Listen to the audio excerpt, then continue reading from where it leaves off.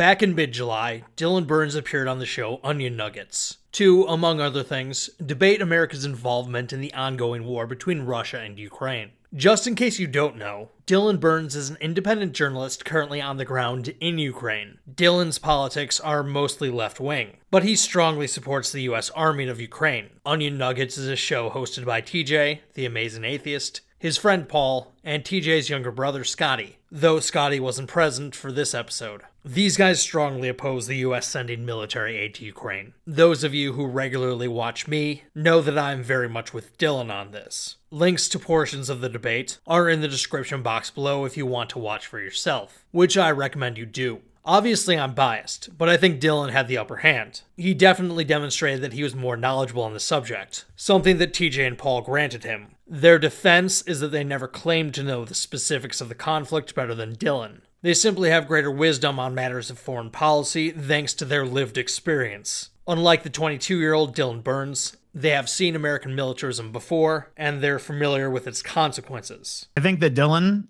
is pretty bright and seems to understand this situation pretty well.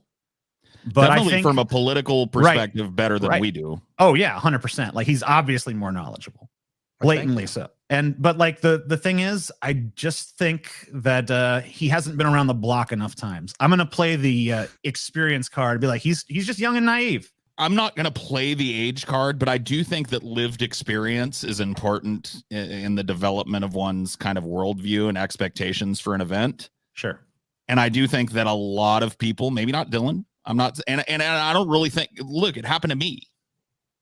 You know, I didn't always have, at Dylan's age, when I was Dylan's age, I didn't have the same politics that I have now. I was a much more standard, dyed-in-the-wool kind of Democrat, pro-American voter guy back when I was 21, 22 years old.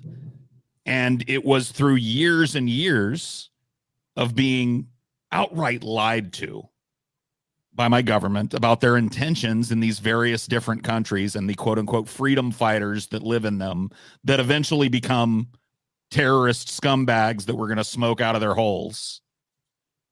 It is through decades of lived experience that my position is what it is now. And I do think that that creates a gap between Dylan and I. This is a ridiculous thing to say for a number of reasons. First of all, unchecked by knowledgeable critics in real time, these guys have been perfectly happy to make specific claims about the nature of the conflict that would, presumably, necessitate such knowledge. You can also see in this map what Russia's real goal is. So down below is the Crimean Peninsula, which Russia annexed with little to no resistance from the international community, by the way. When was it? Back in like 2009 or 10 or something like that? That was 2008 or something. Was it later? Okay. That was like 2016 or something. And you can see it kind of just hangs out there if all of the red that has been taken over by Russia is Ukraine. If it's Russia, they have a land route to that very important port. And thus they've secured the ability to, you know, just like transfer goods in and out of the country, do more commerce. It's easier for them to do. That's what it's about. It's about money. Yeah. And it's about securing a route to the sea that's unopposed by a country that you're bellicose with. So the ultimate, I mean, if Russia can take this whole shebang, she will. I don't know why she's a girl. I don't even think Putin wants it. I think yeah. I mean, I think that Putin's I think that if she can have it, she'll take it. But I think that what she really wants is this. She wants this big old chunk right here. Yeah, she wants a land bridge to the Crimean Peninsula, so that there's nobody that can oppose Russia's movement of military troops and goods and services in and out of that Black Sea port. That's it. That's what it's about. It's money.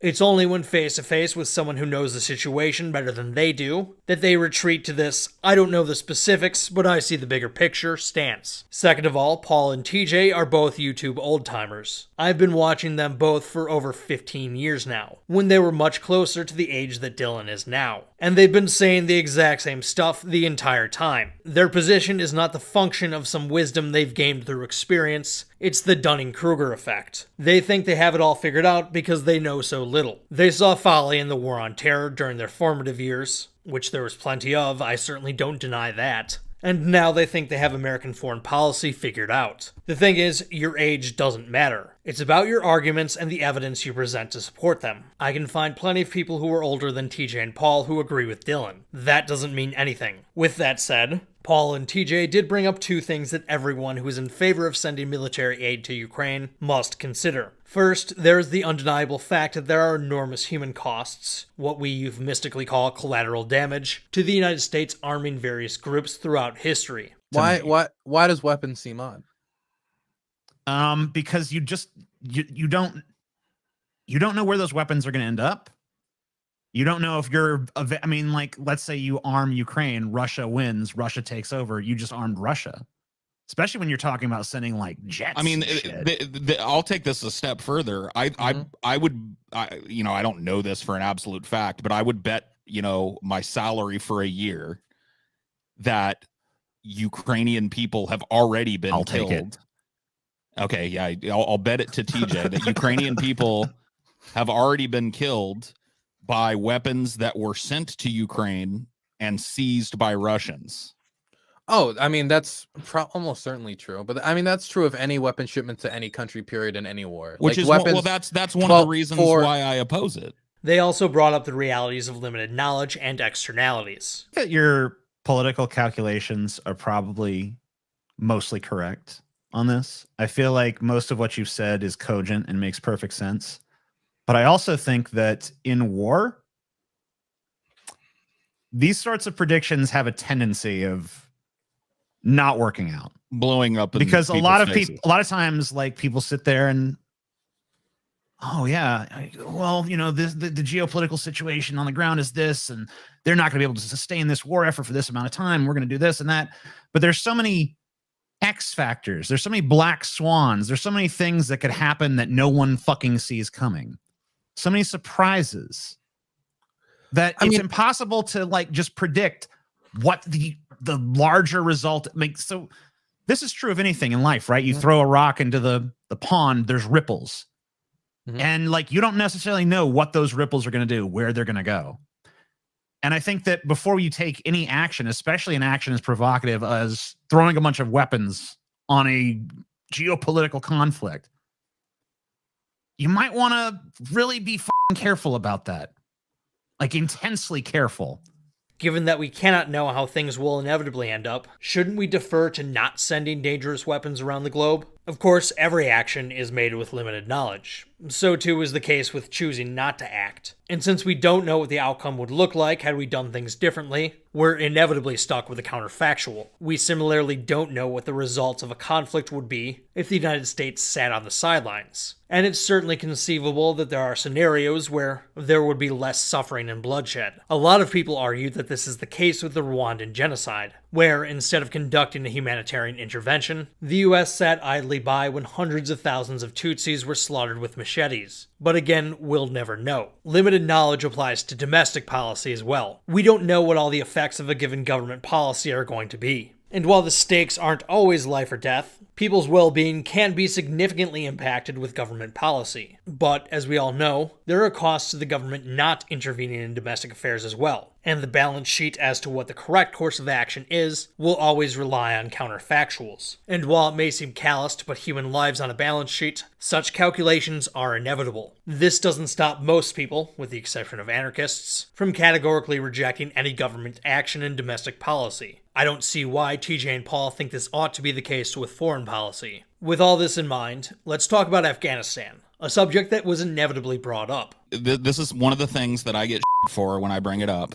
I'm not trying to claim that the political situation is the same, but I think that there are a lot of comparisons to be drawn in Afghanistan. For the uninitiated, in 1979, Russia invaded Afghanistan to help prop up the pro-Soviet socialist government, which was struggling to control the country. Seeing an opportunity to hurt their great rival, the US decided to play the other side of the board. Over the course of the 10-year war, the United States sent over $20 billion, that number is not adjusted for inflation, to the Pakistani intelligence agency, the ISI, who in turn sent weapons and funds to various groups who opposed the socialist government. This was known as Operation Cyclone. Zbigniew Brzezinski, Jimmy Carter's national security advisor, famously said of this operation that the United States could make Afghanistan Russia's Vietnam. As was almost always the case during the Cold War, it wasn't just the US aiding the Soviets' enemies. But that's another topic for another day. Anyway, initially Operation Cyclone appeared to be a success. The Soviet Union got bogged down in a costly war for 10 years. This played a pivotal role in the dissolution of the USSR. Of course, the story doesn't end there. After the Soviet withdrawal, the various factions which fought the socialist government descended into a civil war. And in the end, the theocratic Taliban took power. This wasn't just miserable for the people of Afghanistan. The Taliban famously harbored Osama bin Laden after he was expelled from Sudan.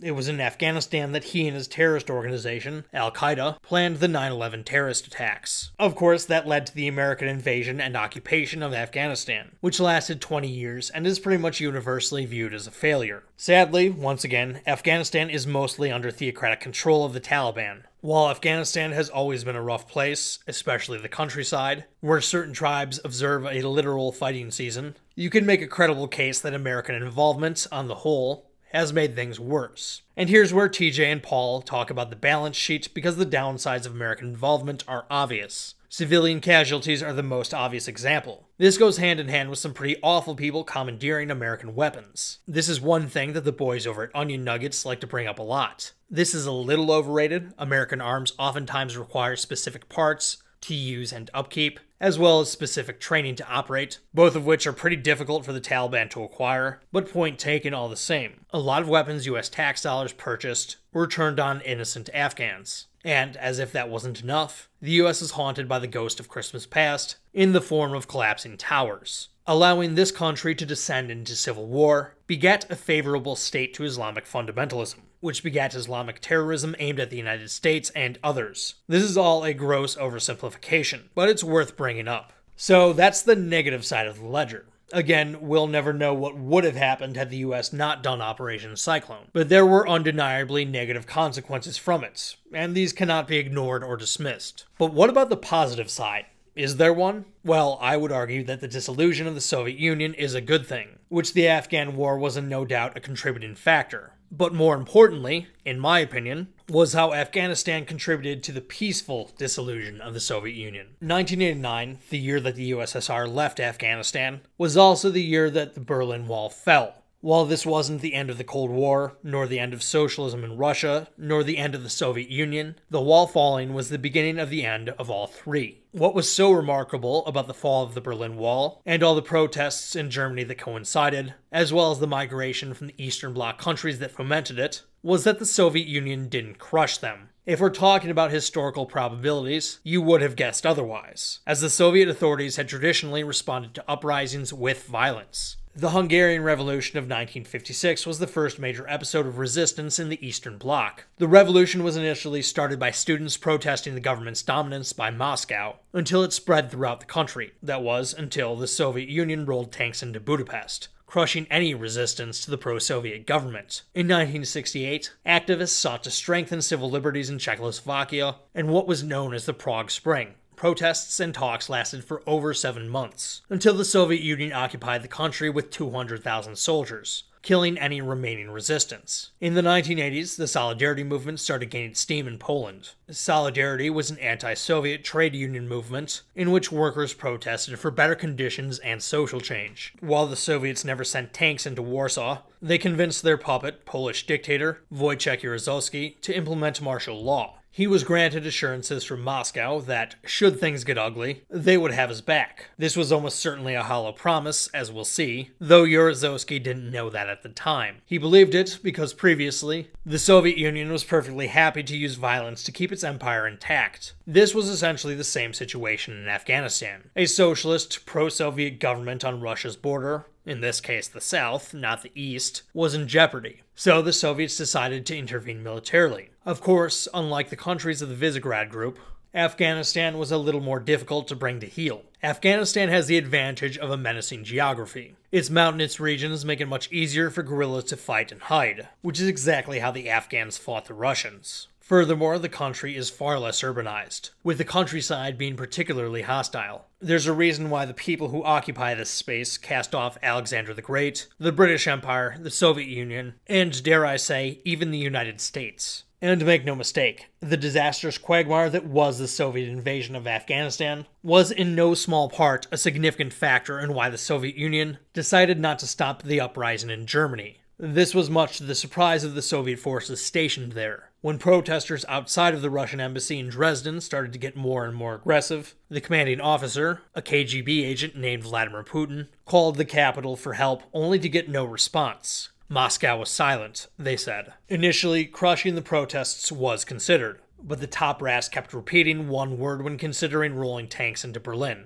Afghanistan. As Victor Sebastian writes in Revolution 1989, The Fall of the Soviet Empire, there was one overriding reason why the Red Army tanks were not sent to Warsaw to suppress the Solidarity movement. It was explained by Mikhail Suslov, perhaps the most hardline apologist for Russian imperialism in the entire Moscow leadership. We simply cannot afford another Afghanistan, he said when Soviet magnates agonized over what to do in Poland. Poland was the first crack in the facade, and that agony only increased when East Germany started to rattle. It's funny because when the Berlin Wall fell, you'd think that Washington would have been thrilled, but this wasn't the case. President George H.W. Bush was extremely concerned about what this momentous event might bring forth. He saw tensions in Yugoslavia during his presidency as well, and all the violence that came with that. Most notably, there was the Bosnian genocide, another episode of mass death where the US stood idly by. For what it's worth, this inaction also fueled Islamic extremism, as Muslims around the globe watched as the West did nothing to prevent the slaughter of their fellow Muslims at the hands of Orthodox Serbs. This is actually what radicalized Majid Nawaz. After the Bosnia genocide in Europe and